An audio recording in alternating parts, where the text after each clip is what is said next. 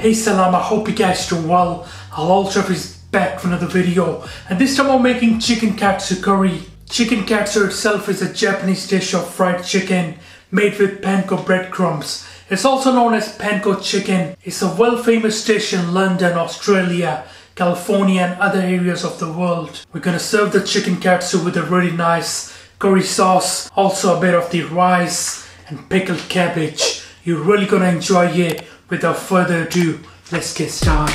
Halal Chef presents. We're gonna start with the curry sauce. First of all, you want to thinly slice the onions. 3 fingers on the onions, and this knuckle is gonna be your guide. I'm also using some of this carrot. You want to thinly slice it. It's gonna add more flavor. You also want to use some of this ginger and garlic. Grab your mortar and pestle, crush ginger and garlic into a paste. A really fine paste will be better. Alright, let's get cooking. Turn up the heat around medium with a good touch of oil. When the oil is nice and hot, in with your onions. You want a light color on these onions.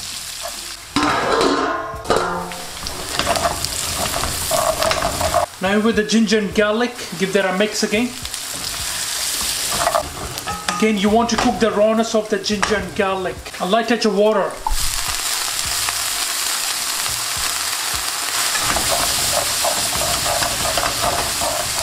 To add some sweetness, we're going to use apple. You want to remove the skin and grate it fine. And with the shredded apple and our carrots. Give it a mix again. Let the carrots saute a bit. Now listen, you can deglaze when you need to. Now let's throw in some of these whole spices. I'm using here star anise, some of the cinnamon, with the curry powder, garam masala, turmeric, good touch of black pepper, salt, red chili powder for some heat, touch of water, and give this a really good mix. Cook the rawness of those spices, because you really don't want the raw taste in your mouth. Just get rid of that star anise and the cinnamon stick as well. Now throw in knobs of butter and let the butter melt. Now with the plain flour, it's gonna help thicken our sauce. Mix, and we want to cook the rawness of the flour. It's almost like a roux here. Now slowly start adding in your stock. And give that a mix. I also mixed in some of the soy sauce to this stock.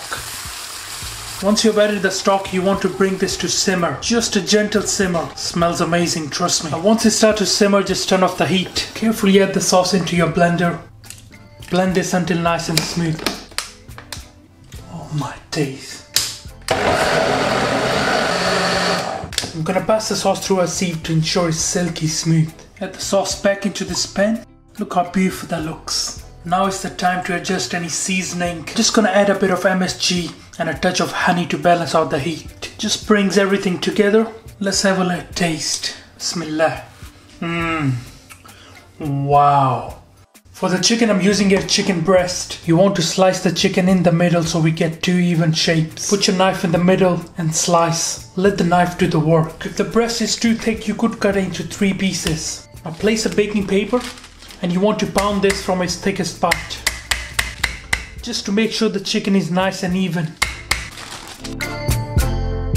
Now season generously with a good touch of salt, touch of the black pepper as well.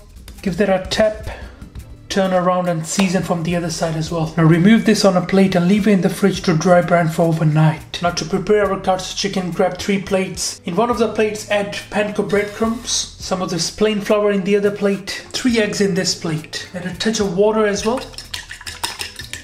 Before we start coating the chicken, turn up the heat to around medium-high. Bring the oil temperature to around 170 Celsius. So this is how we're gonna coat the chicken. First of all, you want to add it into your plain flour.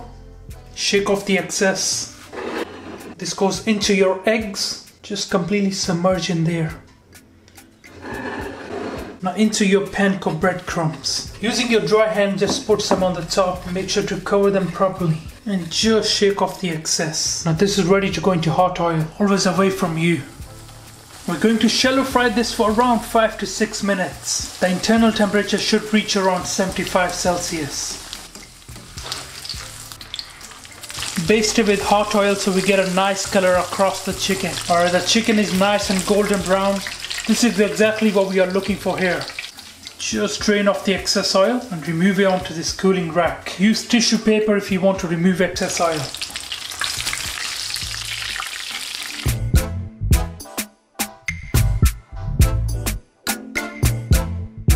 For the rice I'm using a basmati.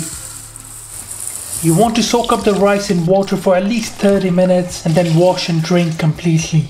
Now in boiling water, add in a good touch of salt. Make sure the heat is on medium. 1 cinnamon stick, some of these cloves for nice aroma. Finally a good touch of oil. Give this a mix and in with our soaked rice. Now let this cook until there is some water left on the top. Now when there's some water left, turn the heat to low. Place a clean kitchen cloth on the top. Place the lid and let this steam up for around 13 to 15 minutes. Alright guys, let's check the rice. Bismillah, it's hot. They look amazing. I'm just gonna fluff them up using this fork here. Smells so good. Our perfect boiled rice. Done. For the pickled cabbage, in with the salt, with the sugar, some of these black peppercorns and mustard seeds for some flavor. Now in with the boiling water and vinegar. Give that a mix. Now in with the shredded red cabbage. Just want to soak that in. Just give that a quick mix. Now let this cool down completely. Once done, transfer into an air-sealed container and leave it in the fridge.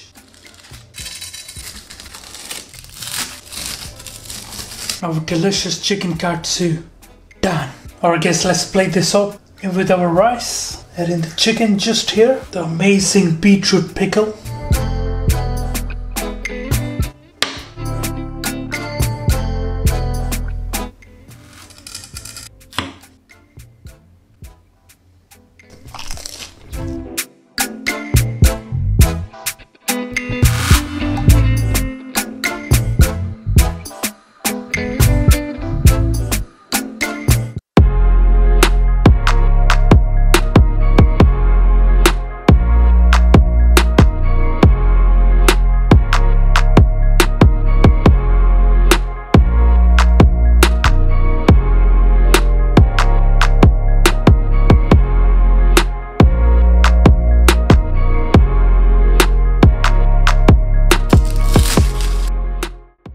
Alright guys, I'm gonna try this. First I'm just gonna try a bit of the curry and the rice. Really want to taste that curry first, because we put tons of work in there.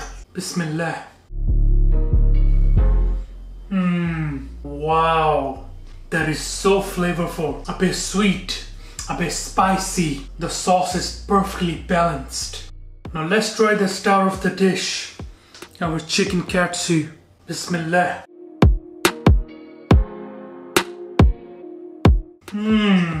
It's so nice and crispy.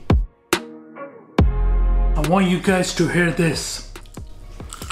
Let's take my last bite with a bit of that pickled cabbage. That was so delicious. You guys are gonna love it. Alright guys, thank you for watching this video. I hope you enjoyed it. Please subscribe, make sure you like. Inshallah, I'll see you next time.